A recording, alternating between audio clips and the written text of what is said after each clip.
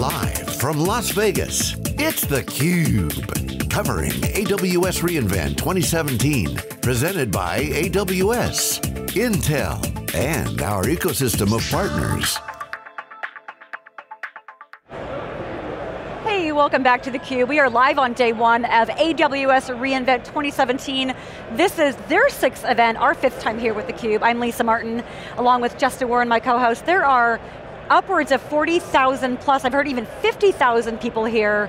Incredible 3-day event, and we are excited to be joined by another guest from BMC, Daniel Nelson, AVP of Product Management, Security, Compliance, and Automation. Welcome to theCUBE. Thank you so much for having me, I'm excited to be here. We're excited to have you here. So, one of the things that I'd love to understand is when you talk to customers who are in the enterprise on this journey to cloud, as you know, that term is used a lot. What are some of the biggest challenges that they face, knowing they have no choice but to do this? What are some of the biggest challenges that they face that BMC can help to mitigate on this journey? Oh, absolutely, and so one of the things about us is that for the past 20 years, we've been helping large enterprises help keep their environment secure, fully automated, be able to have greater efficiencies within their data centers. And as our customers are transitioning to a multi-cloud world, everything that they had to do back in the data center, they still have to do in the public cloud. It still has to be compliant. It still has to be secure. It still has to be governed. And so what we help our customers do is to make that transformation and be able to bring together those two worlds. So while they currently are looking as a goal to use AWS, to use public cloud, to use private cloud, they still have to manage their internal systems and be able to provide one platform to do that is what BMC is all about. Yeah, I've been a long time user of BMC products. Back in the day, Control M and some of the things that people Still a great product, lots of people use it. Absolutely, it was a great product and we used it a lot. So I know that BMC has that rich history and experience of being able to automate things, particularly at scale. So how is that translating across into the world of cloud? Because to me it actually seems like it's basically the same problem. Oh, and it is, absolutely. So what it used to be, scale was a measure of number of servers that you have. Yeah. Now it's much more the number of applications that you have, the number of developers you have, the number of configurations you have to keep in touch with, the number of policies you have to enforce. So the scale problem is exactly the same, just the physical mechanism of what scaling has changed. And that is an added complexity to it. Yeah, so if it's basic, so given that level of similarity and what you've been able to translate from the on-site world across into the cloud, what is it that's different? What is the thing that people are struggling with and that customers are really challenged by in this journey to cloud? Well, in one word, it's speed. Right. So everything that you had to do in the past was at a particular cadence. And so if you're releasing applications once a year, once every 6 months, even once a quarter, there was a certain amount of slack in the system where if something went wrong, you had time to adjust. You had time to keep up with it. Well, now that you're down to hours, minutes, sometimes even seconds, pushing out code all the time, updating your applications all the time, you can't operate, it's beyond human scale. And so that's where things like automation, being able to tie back to your core systems, be able to have all that automated governance control really helps all of our customers. Speed is one of the things that AWS has done extremely well, continuing to what last year I think it was 1,017 new features and services. This year it's over 1,100 already. And Andy Jassy has been very vocal about speed and customer focus is what's helping them. So with that focus on speed and accelerating the pace of innovation, how is BMC alike AWS in getting what customers need faster than your competitors? No, absolutely, and so what AWS does really well is providing the core primitives, the underlying building blocks of what you need, and allowing you to assemble those very quickly to have you realize your own vision, your own dreams. What we do very well is keeping some guardrails on those building blocks and making sure that, we've seen it all over the place. One developer makes a mistake and suddenly you've got a data breach. One piece of code doesn't get updated the way it should be, or you have a password in GitHub somewhere, and now all of a sudden, all your data's out there and you're on the front page of the Wall Street Journal. What we help our customers do is to keep out of that news into the news of satisfying their customers and going fast. So while AWS helps you build things really quickly, we help you do that in the right way. That keeps you safe, keeps you compliant, and keeps you within the normal corporate governance. So what's your favorite example of a customer doing that, where they had this issue and then they came to BMC and you were able to help them to actually solve that problem? What's a great example you've got? We obviously do a lot of business with a lot of big banks. Yeah. And we had one of our customers, who's a very large bank, was hesitant about the cloud, was experimenting with it, and they started with just 5 projects, and within 6 months, those 5 projects have ballooned up to 65 projects, and all without really governance control or oversight. And then WannaCry hit, and our customer was so nervous, so scared about it, that their only response was, since they didn't know what their exposure was, they just shut them all down. They just pulled the plug and says, we're not going to do anything. And so what we did is we came in and provided them the ability to do that, to provide those innovation products, to provide the ability to go quickly, but also know where you are, how to be safe, and can continue to update your compliance and security posture with new information as it comes in. So it gives them that safety factor that they can go safe. One of my favorite examples, and one of the best metaphors I've had, is one of my customers came to me and said, Daniel, look, I love to go fast, but the last thing I want to do is put my problems on roller skates. Like, that doesn't do any good. And like that's what we're here to do. We're here to provide you, those bumper rails on the bowling alley so you can go fast. I do love that problems on roller skates. I'm going to use that. Yeah, I'm stealing that one. You go ahead, I use it all the time. So we talk a lot about a lot of buzzwords, a lot of hot terms, right? Multi-cloud. I'm curious about what BMC is doing in multi-cloud. How does an enterprise understand what multi-cloud is, what's hybrid cloud? How do you guys help sort of break down some of these buzzwords into actions for your customers so they can be fast and competitive? So for me, if I were to sum up what multi-cloud really means, is that you're choosing the best technology at the best price point for what the need of the business is. And sometimes that means running in the data center. And there are a lot of things in the data center that run more cheaply, more efficiently, at a much more cost-effective basis than they ever will in the cloud, and those things belong in the data center. And I think over time you'll see the data center loads will actually increase as well.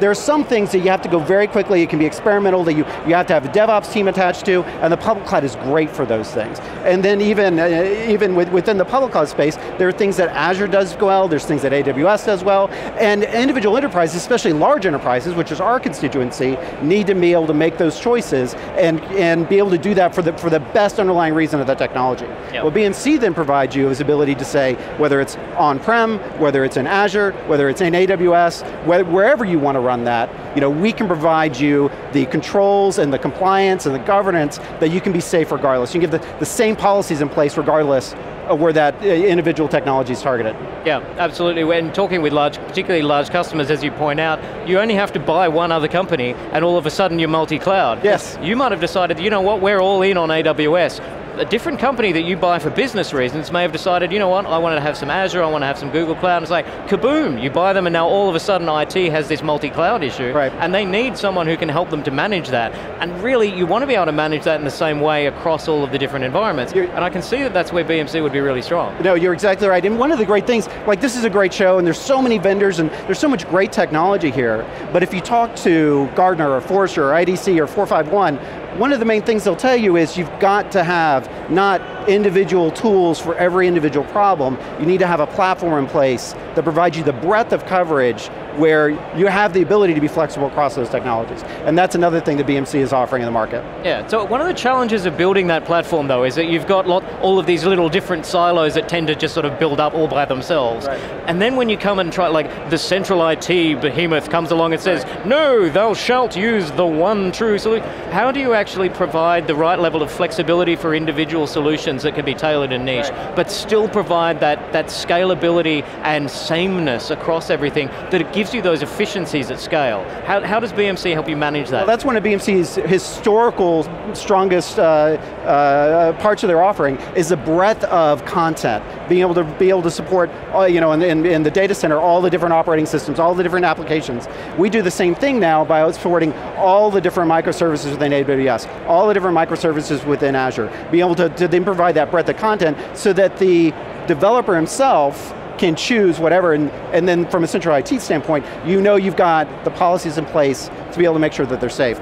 Another one of my favorite expressions is that developers will argue with people, but they won't argue with systems.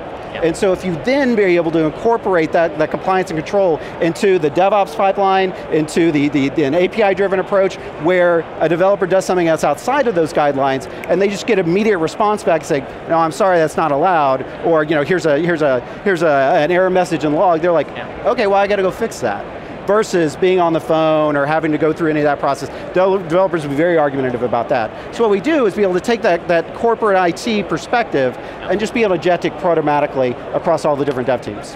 A question if you want to pivot on the developer role for a second. AWS has done a great job of attracting a lot of awareness in the developer community for a long time now. Absolutely. They've never really had to advertise because this awareness was so strong, very sticky.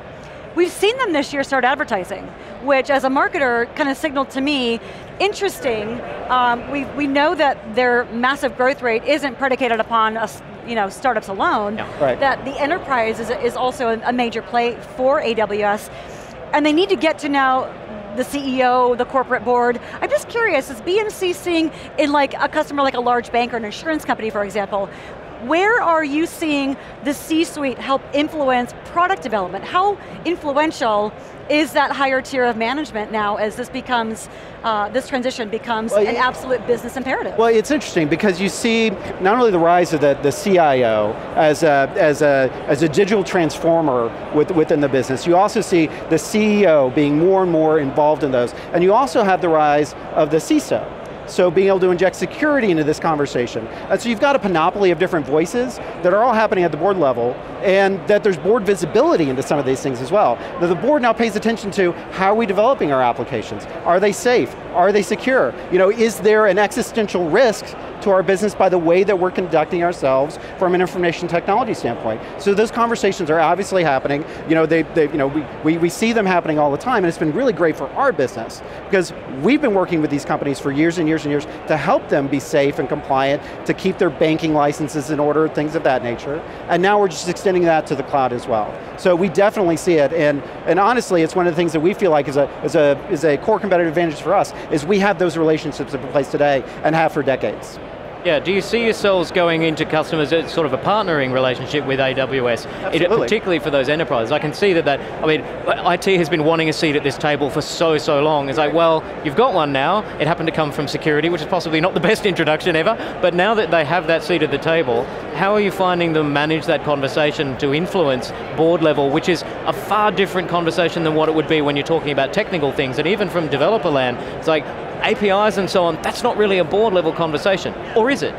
No, well, AWS is one of our strategic partners, and so it's very easy for us to go into customers together and be able to tell that message of go safe but be fast at the same time. And so we're much more of an and world now than an or world that we were in the past. And the ability to make trade-offs was something that we all kind of took for granted, but now we really don't have that ability anymore. Like we have to be all things to all people, and that forces a lot of innovation. And it forces a lot of the kind of the new things that you're seeing every day come out of AWS and other vendors as well. It's really an exciting time to be in information technology. Never a dull moment. And I wanted to kind of pivot on that symbiosis, like how much business do you drive for AWS, but also conversely, how much does AWS sort of push BMC to innovate at their pace? Right, so we, just being an AWS partner pushes you, because you're now along for the ride.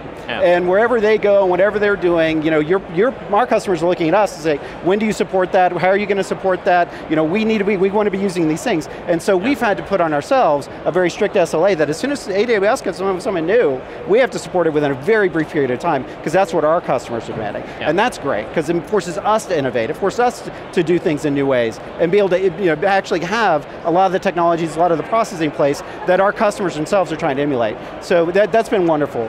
In addition to that, if you look at how we're pushing AWS is definitely is already in the enterprise. There's a lot of enterprises that already use this, but being able to think about things from an enterprise standpoint is different than a developer bottom-up standpoint. And so we've always been a lot more holistic about understanding what are the needs of the business, and especially from a C-suite communication perspective, like how do we articulate and how do we do that well? And that's part of what we bring to the relationship.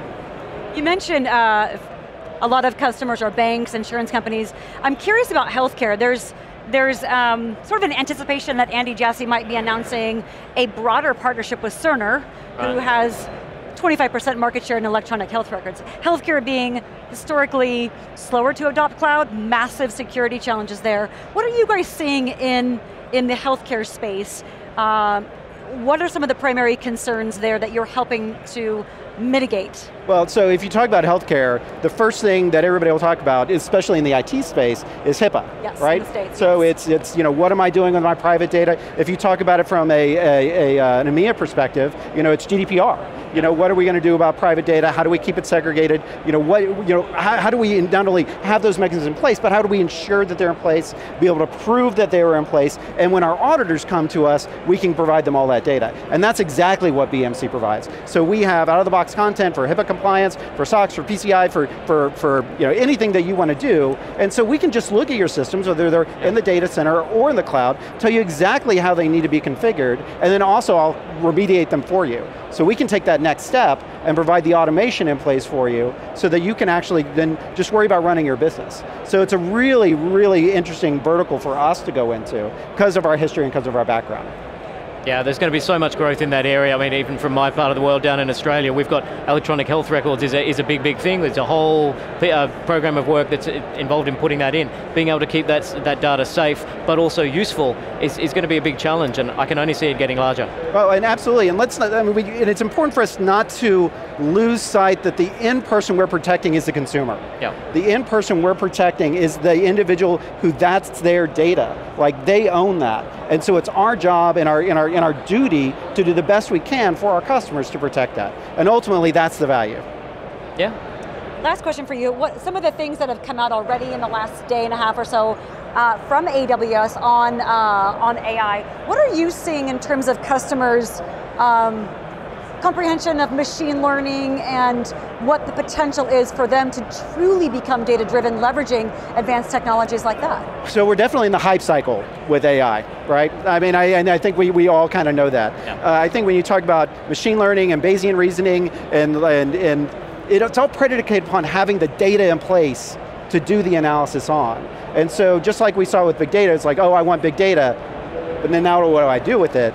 Now, we have AI and machine learning that for the people that do have large data sets, they can start to do some interesting analysis. They can start to do some interesting things. But you have to have the data first before you start to apply the actual algorithms to it. Because the algorithm, if you just give it 2 data points, is not going to be very smart.